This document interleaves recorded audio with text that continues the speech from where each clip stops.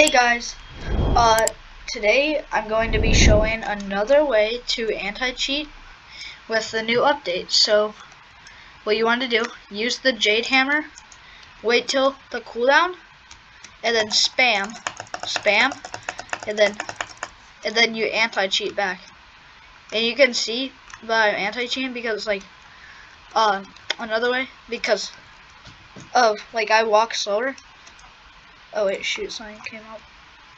There, I anti-cheat again. So let's wait, cooldown, then go here and spam, and then I anti-cheat backwards. Hope you enjoyed the video, and I'll see you in the next one. Bye.